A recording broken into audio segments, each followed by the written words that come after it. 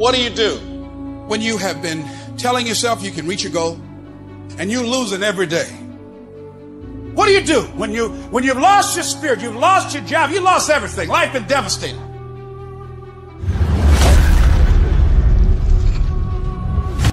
Once you are defeated in your mind, ladies and gentlemen, it's all over. Your problem is your pain has identified you. Your pain has weakened you. You have a choice how you respond to your pain. And some of you in this room, for real, I'm just going to be honest with you, you're getting wimpy on me. You're getting soft on me. You are not the only person that's been through a divorce, boo. Get over it. You're not the first one. You won't be the last one. You can turn that divorce into something. You're not the first one to lose your promotion and get fired. You're not the first one. You're not the first one they let go of. You won't be the last one. The question is, what you going to do about it? I know what it is to walk the floor and you don't know how you're going to make it. When people no longer believe in you and you are all you got.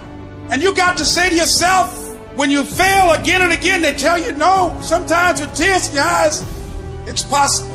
When life stagger you, the thing that'll get you up on your knees and get you standing in the center of the ring and find something from somewhere deep down in to keep on slugging and keep on fighting is, it's possible.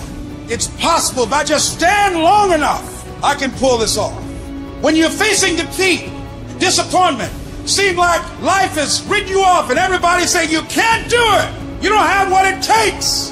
All you need to affirm that in spite of this, it's possible that I can do it. So what makes E.T. different than everybody else? Every year I just kept going. And I kept going. And I kept going. And I kept saying one day gonna be my day. But you know what I'm not gonna do? I'm not gonna quit in the process. I'm not gonna give up. I'm not gonna give in. I invested too much to quit. I made too many sacrifices to give up. I paid too much. Listen to me. I cannot stop what happens to me, but I can dictate how I respond. So when life happens, I don't just sit there and cry. I buck back. I will greet this day with love in my heart, and I will overcome evil.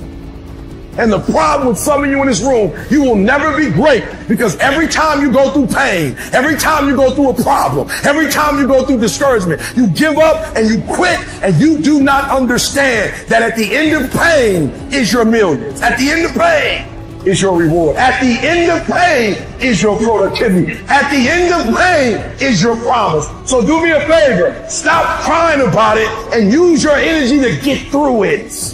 I'm talking to you. You're going through a storm right now. And I'm telling you that this too shall pass, like every storm that has come to you. And I'm telling you, whatever you're going through right now, if you can just muster up enough strength to hold on and hold out, if you do not quit, if you do not give up, it's coming, baby. Hold on. I don't care how long it takes you to finish school. Hold on. I don't care how long it takes you to pass that bar exam. You keep going. You keep studying, you keep writing, you keep singing, you keep rapping, you keep boxing, you keep fighting, you keep dribbling, you just keep on keeping on. And if you persevere, every storm that's come, it will pass. Recycle your pain. You can decide the shape, the form, you can decide the product that comes from your pain. Look up, get up, and don't ever give up.